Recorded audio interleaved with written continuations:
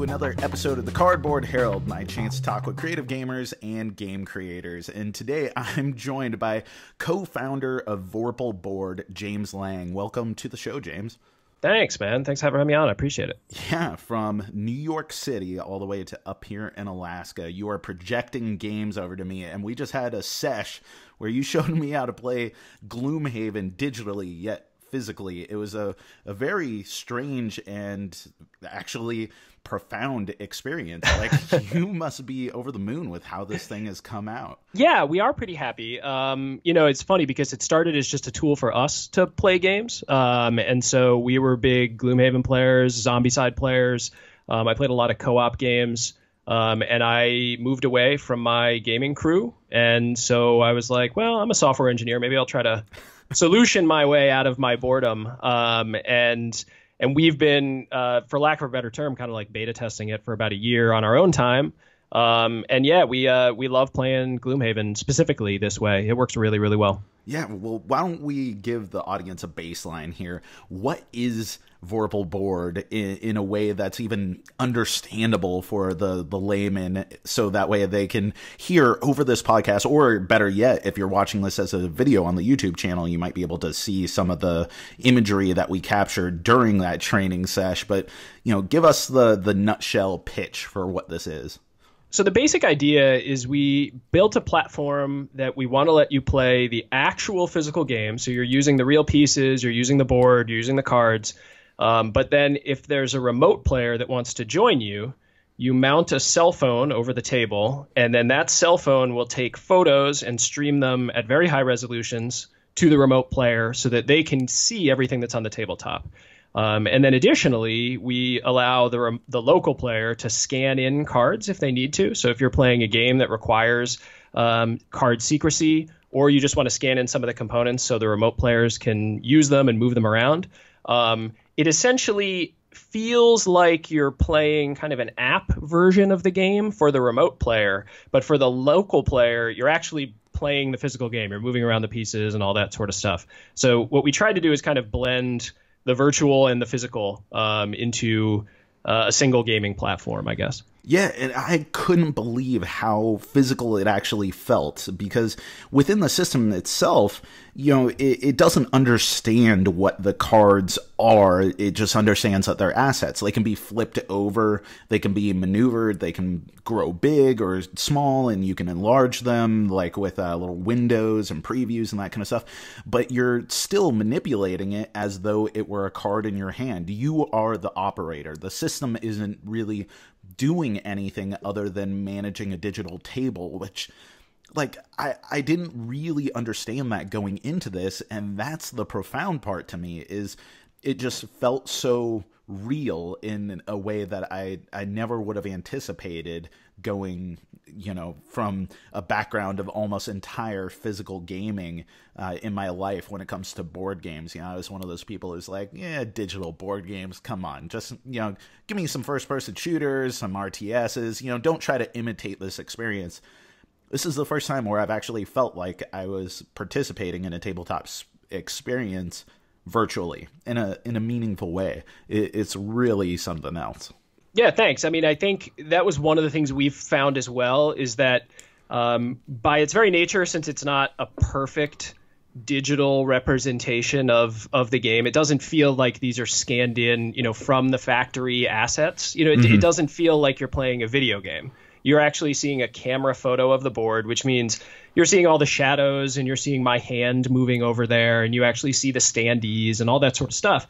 And for some reason, once you get through the learning of the tool, we find that it kind of lights up the right parts of my brain, where if I were to play like on my iPad, just like an app version of a board game, sometimes it kind of feels like a video game to me, and I don't like it as much. But when we do this, since you see the pieces moving, and like you said, it doesn't do anything for you. You're having to move all the cards around yourself and trade them and flip them over or whatever. It really does, and I'm biased in saying this, obviously, because I made the thing. But we find that it does it's kind of the next best thing to, kind of like sitting actually at the table with people. And it's able to facilitate multiple local users, right? Because it's actually on your table. So in theory, you could have a couple people operating stuff on your end. And then if there's one member of your gaming group or a couple members who have gone out, they can dial in remotely. Yeah, exactly. And so it has one thing we didn't mention. It has video and audio chat, so you actually see the faces of the people you're playing with. But we think that that might even be one of the most common scenarios, because that's one of the ways we use it a lot. If somebody just can't make it to play with us that night, they can log in this way, right? So it's not necessarily that they live 1,000 miles away, but I do play with some friends that live far away as well. But sometimes, just, I'm sure everyone who plays board games knows, sometimes like one person can't come. And if you're playing a game that is like Gloomhaven and it's a party-based system, just as an example, it kind of loses the magic if you don't have the whole party there. And we think that, just the way life is, sometimes, people have kids or people have jobs that they can't pull it off. And this way they could just be at home sitting on their couch and they could log in on their laptop or on their iPad or whatever. You're enabling a dystopian future in which each member of my board game group, which, we live in Juneau, Alaska. This is not a far apart area. Everyone is pretty densely packed in a small radius. But, in spite of me being able to drive to Dan's house in 5 minutes, I could be like, just kind of not feeling it right now. Let's just all be at home playing Gloomhaven with one another here. I have thought about that. I have thought about that it just makes it so much easier to be like, I'm not going to get out of my pajamas. Right. I'm going to be You comfortable want me to put here. on pants? Are you Right. kidding me? Come Right. on. Yep. Let's just do this from home.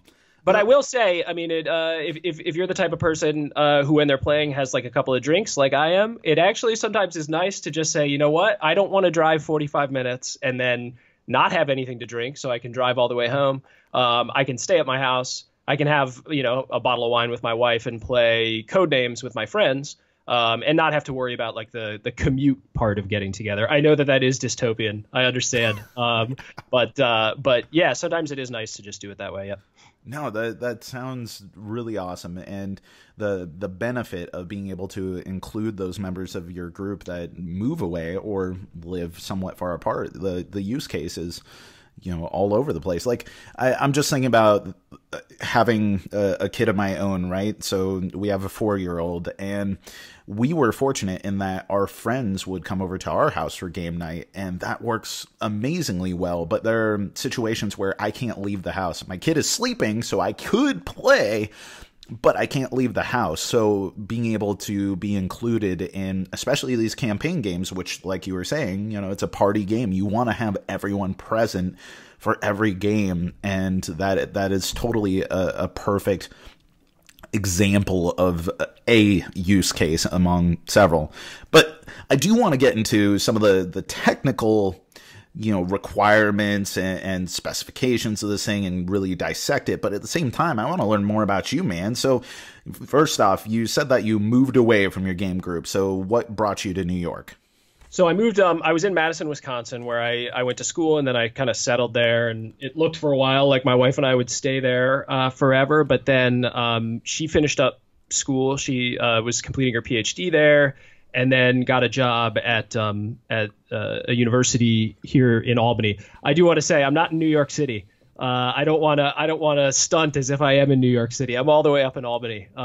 So I'm not in cool New York, but we, and just kind of the way, if you're a professor, you kind of go where the jobs are. It's not something that you can just sort of get a job in any city. You kind of go to the university that's offering the positions. So we moved out here, and then we started having children. I feel like you're like Alaska version of me. I have a 6-year-old and an about to be 4-year-old, and I was a stay-at-home dad with both of them, actually. So that is kind of how this thing happened. I had nap times when my kids were sleeping for the first few years that I would tinker away because I'm sure, as you know, as a father of a 4-year-old, you can't really get anything done during nap times. You get like an hour and then you're back at it again. So I would just sort of sit down and crunch on this a little bit, which is why it took me like 4 years. But we got there eventually. Okay, so you were in Madison, Wisconsin. Where'd you grow up? I grew up in the Washington D.C. area in Virginia, but right outside of right outside of D.C. And then I went to the university. I studied computer science at the University of Wisconsin. So that is how I got from D.C. to Wisconsin. Okay, and you're mainly a software engineer. Are you actually working now? Are you still a stay-at-home dad? Is it primarily Vorpal board is your main gig? What's up? I was kind of lucky. I was able to, for a couple years now, I was doing just sort of a little bit of software consulting on the side, in addition to, like, my kids are starting to go to school. They're getting to that age, so I have a little bit more time now.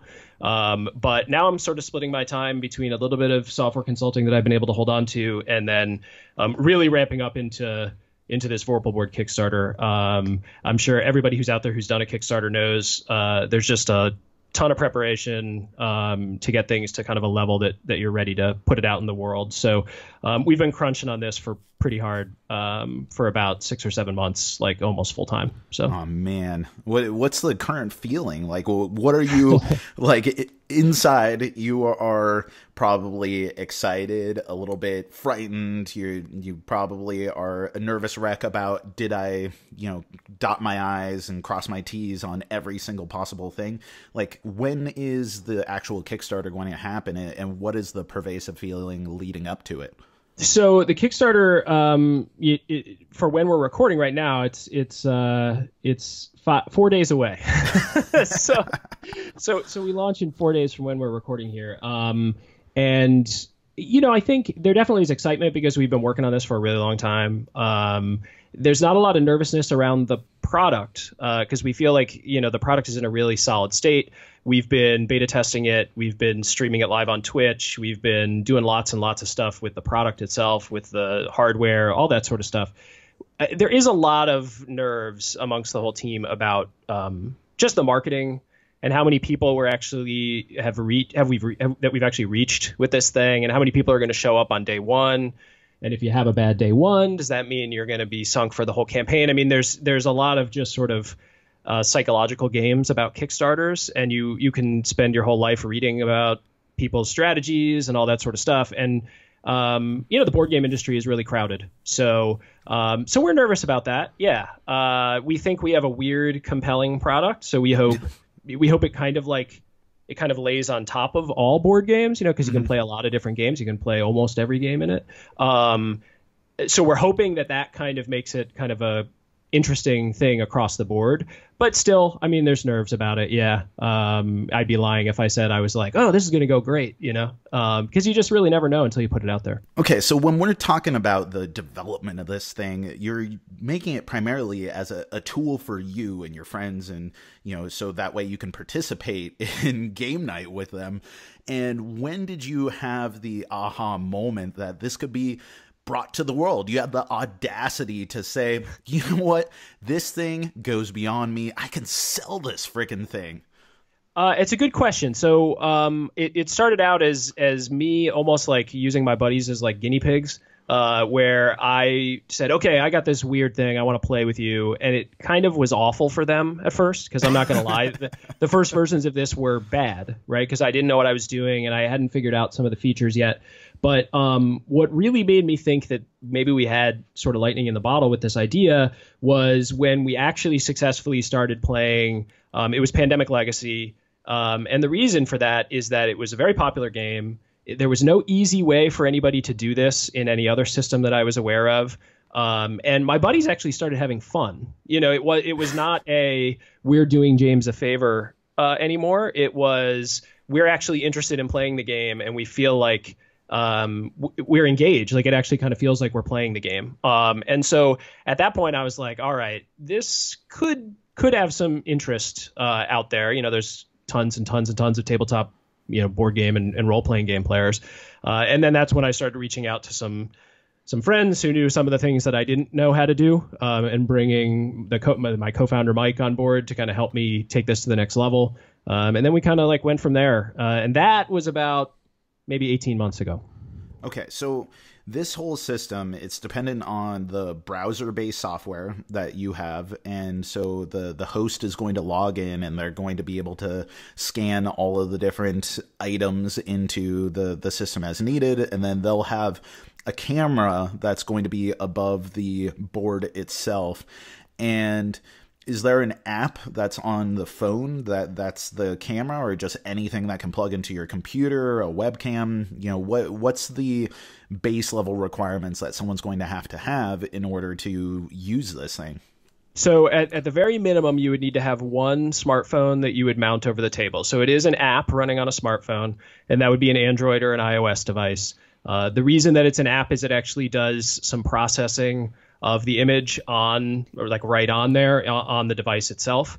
And so with that one cell phone, that one app, you could stream lots of different games. Like if you didn't have the need to have cards or secrecy or anything like that, you could play Carcassonne. You actually could play Gloomhaven because you can pre-scan the cards. So once you scan them in advance, you could then stream the board. So you don't need two phones to play a game like Gloomhaven. Where you really need them is if you're playing a game that you're dealing cards out to players during the game. Oh, yeah, totally. Something like Pandemic, you definitely need to have that second phone. Games like Root, you would also need a second phone because you're dealing cards out to the other players. If you want to do the second phone, so the secret cards, you would put another cell phone in the card scanning box, which is a laser cut wooden box that kind of is like a desktop scanner. Mm-hmm. And so you'd have that second phone, same deal. It runs the same app, Android, iOS. And all those devices all connect to each other and connect to the web session that you're logged into. And then all the data is sort of sent across the devices that way. This is wild. 2019 is amazing that all of this stuff is working all in service so we can have a very physical experience in playing our board games. Like this is a monumental human achievement in using all these different devices. You know, we have cameras in our phones that have apps that are communicating with each other, and then probably a computer that's your laptop or, you know, some other thing there. And all of this is in service of, yo, let's play with some cardboard for a while. I know. Oh, I know. That is not awesome. Lost on me. It is. I think about that a lot. I do. And how we're sort of just overcoming a very small hurdle in some cases. But for people who don't live in the same areas, you know, it's something where, for me personally, I think about this a lot, is that I still see a couple of my friends regularly that I would not if this thing didn't exist. You know, like we still would be friends, but we would talk to each other way, way, way, way less.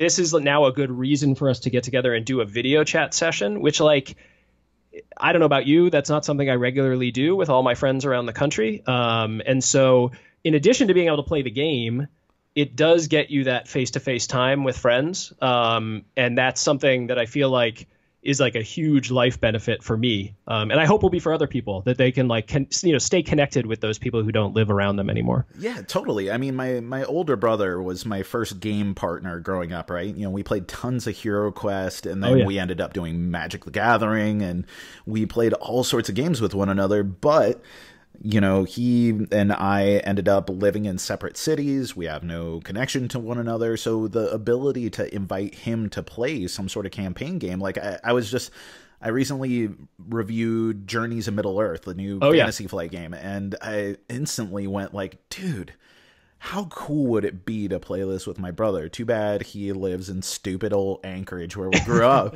and he didn't venture out, you know? He should have left the nest, you know? Whatever. If Brian, if you're listening right now, you've limited your options in life by staying in the city where we grew up. But anyway, how cool would it be if I could play through a campaign with him, and through this, I actually think that I could do that, and that's just an amazing thing. Now, with the Kickstarter itself, tell me about the backing levels, because when we were talking earlier, you were describing that there's going to be some equipment that is going to be optional so that people are more prepared in order to do some of the shooting beyond just the app and the hosting service, that kind of stuff. Yeah, so the way that we're structuring the Kickstarter is in two main tiers. And the first tier is going to include an arm for mounting your cell phone to the table. And then the second tier is going to include the arm and the card scanning box. And so the first thing to address is like why we'd have those two tiers, like why don't we just always require everything? And I got some feedback. I was originally planning just to have the tier of one for everything, just one way in.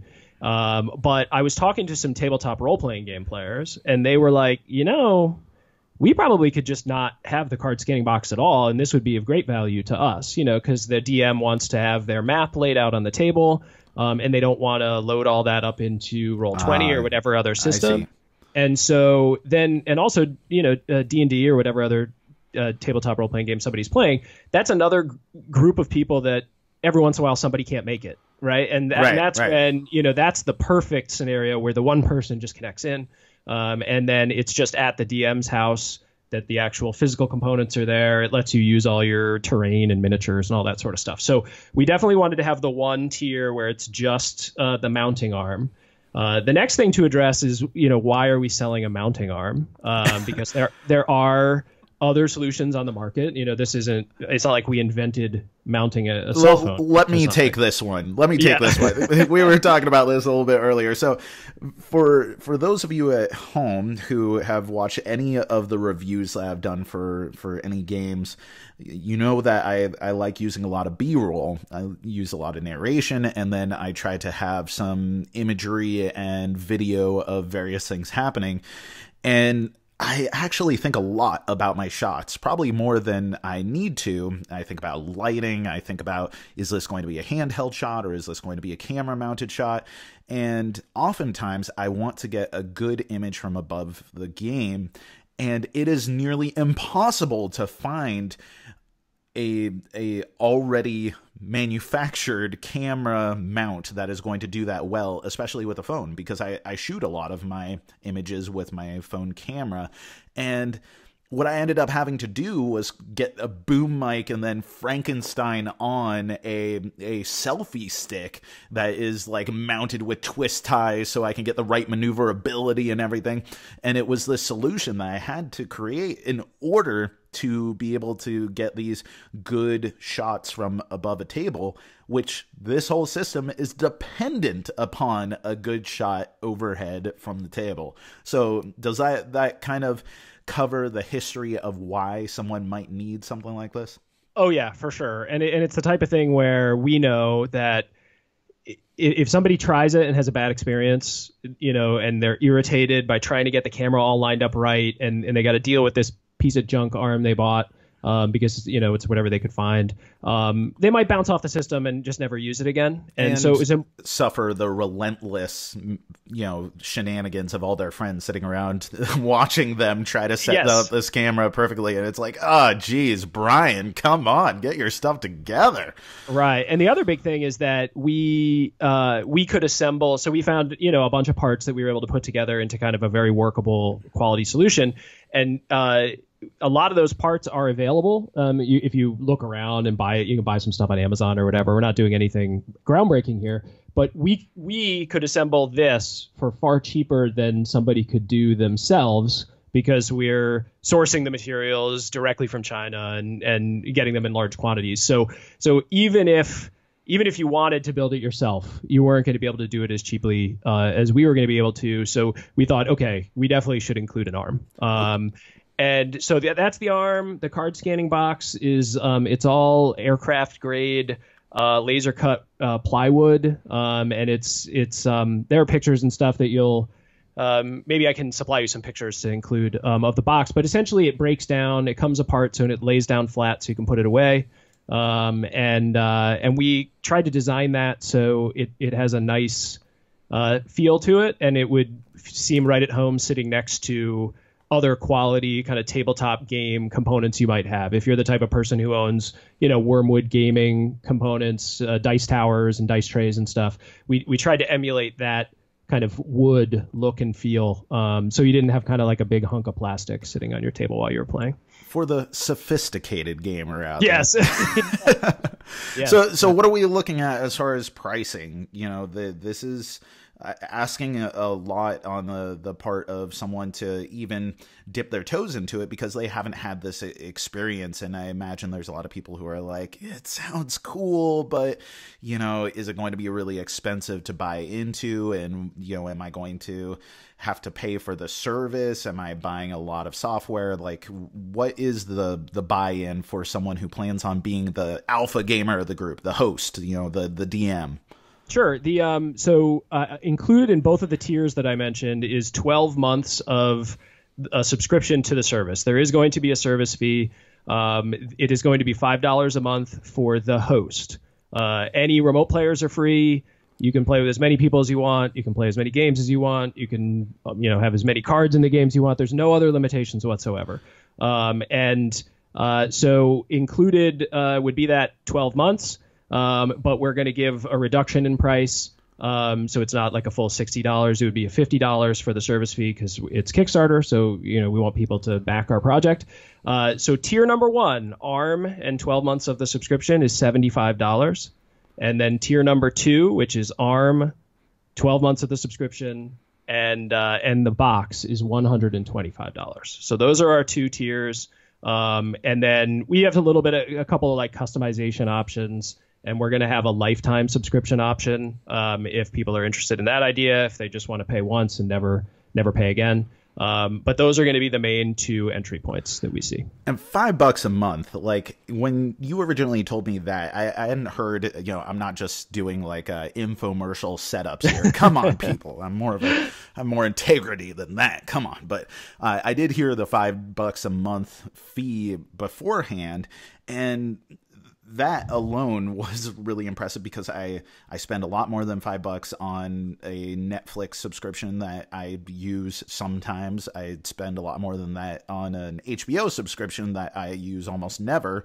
I guess Game of Thrones is going on right now, so I'll use it for a few weeks and then I'll probably continue that subscription and not use it for a while. And then, all kinds of gaming services. $5 a month for unlimited amounts of using this tool, that seems really easy. And plus, that's a lot cheaper than gas. If you're the host, you can just be like, Doug, Katie, come on, pitch in. I'm paying for this. So if I'm going to be doing all the physical moving and everything here, you pay up. We're going to play some games together. I think that seems totally reasonable. And I know that, again, that use case thing, you grow up, it gets harder and harder to make friends, even for someone as charming and lovely as the 2 of us. Right. It becomes more difficult to hold on to those relationships and being able to continue those in a meaningful way through a hobby that we invest a lot of time in and care and bond over. $5 doesn't seem that unreasonable, especially with everything that we got to do earlier that really impressed me. Now, I am an old man at this point, and so there is a hesitation anytime someone says scan. And I think that's going to be a big problem for a lot of people going like, dude, am I going to spend like 3 hours scanning something in advance of a playing session? Because the word scan sounds like you're putting it on a flatbed scanner and you're waiting forever. I mean, even though you have a phone there, what kind of setup are we looking at for, say, the person who just bought Gloomhaven? They want to play with their brother in Anchorage. And so they are going to have the maintenance of preparing everything for a 2-player game. What are we looking at? That's a good question. So Gloomhaven's a good example as kind of a best case for this. So for folks who haven't played it, you're probably talking about scanning in 15 to 20 items between skill cards and item cards and whatnot. To scan it in, it's actually really simple. You put stuff in the scanner. It scans like once every 2 or 3 seconds, probably. Mm-hmm. So if you have all the cards sitting in front of you and you're for the first time working it through and scanning everything in, you're probably looking at, 10 minutes, maybe tops to get it all in there. But then the nice thing is that we do save those games. So let's say you played with your brother and your brother is playing a brute character. And so you scan in all the brute cards. The next time you play, all those cards are already available to you inside your app, right? So you might have to make some changes. So if your brother levels up or maybe gets some new gear or whatever, you'll have to scan in those additional cards. But every time you're not coming in and having to scan the same 20 cards. So for these types of games, dungeon crawlers where you have gear and whatever, the added amount of time is not significant. Okay. Well, what about a game where you're flipping a lot of cards? Let's say Root, you're drawing cards at the end of every turn from a deck. So am I adding, an extra half an hour onto my playtime, an extra hour? Like, what are we looking at? I wouldn't say that much. It definitely adds time. I mean, I'm not going to sit here and say, okay, it's exactly the same as playing at a table. My wife and I play 2-player Root. And once we get used to using the tools, I'd say it probably could add like 10 or 15 more minutes to a game. Root doesn't have a ton of scanning, especially if you're playing a 2-player game. You're like scanning 1 card per player per turn. And then I've played sessions of Pandemic Legacy, which is a ton of card scanning because you're scanning multiple cards per turn per player. Forbidden Island, games like that. And it does, it adds some time because that local player now has some additional responsibilities. But it's not like we're talking about adding a half hour to a game session. Now, in the app itself, or I guess in the system, you have a ability to turn cards face down, so that way it's only visible to the player who you've designated that card for. Is there a compromise that you as the host player have to make in scanning those cards, or can you make it fully so in picking up the card in order to deal to someone, you're not even revealing what card ended up getting drawn in order to scan it in order to give it to them? Or are you having to go like, well, I can actually see what I scanned to them, but then I flip it over and pretend I never saw it? That's a good question because we hadn't actually covered that. So we do maintain secrecy the whole time. So if you take a card off the top of the deck, you keep it face down, you put it in the scanning box, which allows you to keep the card face down because it looks kind of like a desktop scanner again. Then right from there, it will appear in the app face down. And then whoever it was meant for is able to claim it. And when they claim it, only they can see it. So no other remote players can see it. It will appear face down for everybody else. And then the way we keep track of that locally, and this it'll bend your it'll bend your brain a little bit at first, because this is one of the things that we kind of had to engineer a solution to, is that when you put the card in the scanning box and scan it, the phone, I don't know if you heard this when I was scanning cards before, but the phone actually talks. It announces an ID number. So I heard that. Yeah. Yeah, it'll start at 1 and it'll say 1, 2, 3 as you're scanning cards in.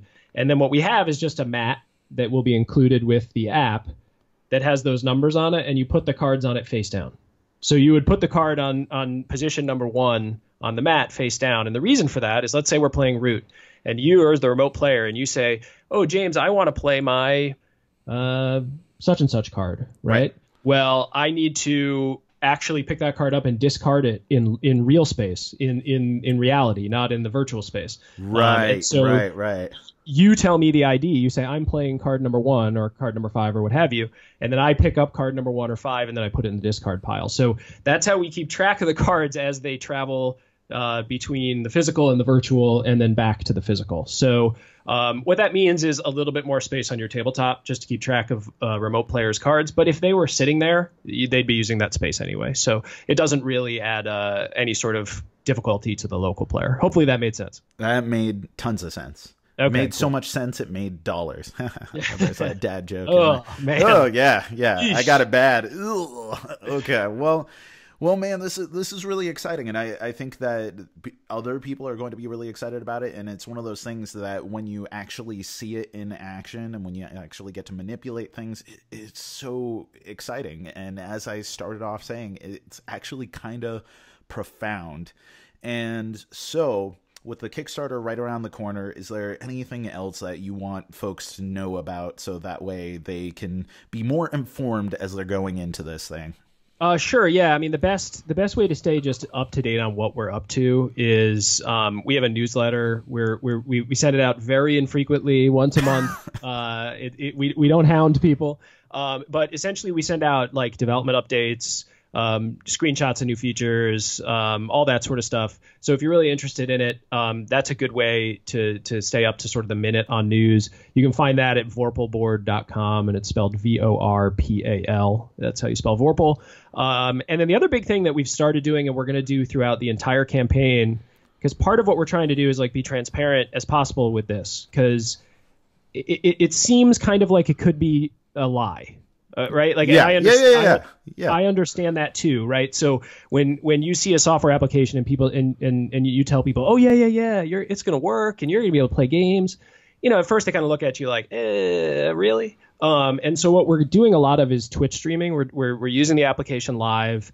We're actually playing games sitting at my desk here, and we're doing them with the development team that works on the product, but then also just a lot of my friends. So sometimes they're not the most cohesive streams because you're essentially just watching a bunch of people play board games. Right. But the idea is to show people sort of the breadth of games that we can play on the system, and to be realistic about what it means for me. Like, you'll see me as the local player, like what kind of things I have to do to maintain the game or whatever, because we just want to make sure that if somebody decides, one, that people believe that this system works and it does what we say it's going to do, but two, that if they back it and they know what they're getting themselves into, because I'm very uncomfortable stating, oh no, this is the easiest thing in the world. You're gonna have no problems, right?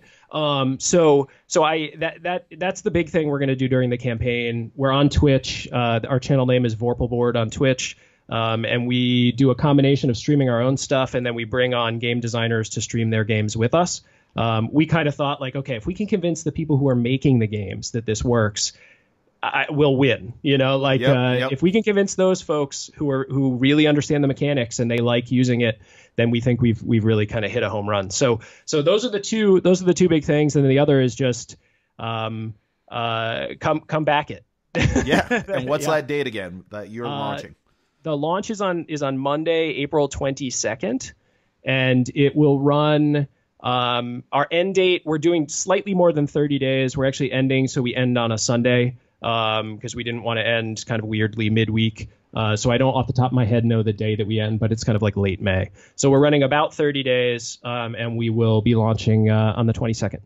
Well, that's exciting, man. And I can't speak for the hosting end of things, but the game that I played, the amount that I got to see on the remote end of things, it was really impressive. And so I totally think people should pay attention, go check it out. And then from there, if you want to see some of it actually in action, there's all the streaming stuff. And as I mentioned earlier, I'm going to be throwing this interview up as a video interview, and you'll get a whole lot of James and I's very handsome faces talking to one another, but we'll also have plenty of B-roll of other things from Vorpal Board. So James, I am so excited about Vorpal Board. I want to check this out, and I just want to learn more. I want to get my hands on the hosting end of things.